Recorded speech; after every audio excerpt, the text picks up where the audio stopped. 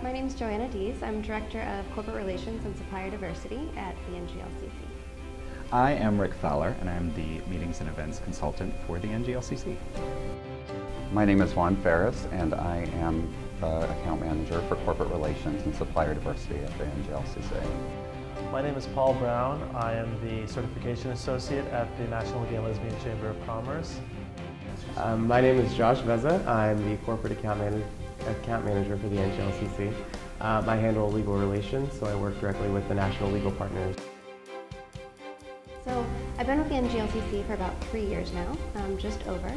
And I think one of the things that I really love about the organization is how we're able to connect so closely with our members, whether it's a corporate partner, whether it's a business owner, whether it's affiliate leadership. We're really able to bring them all together at the same table and see where they can work together. I also think in terms of being a staff person at the NGLCC, we're really a family. We have a good time together, we work hard, we play hard, and I think that comes out in the work that we do.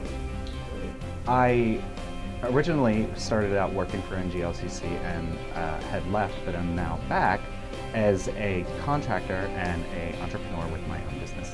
What I like most about my job at the NGLCC is being the representative on behalf of our suppliers to our corporate partners, and in reverse, being the representative of our corporate partners to our suppliers.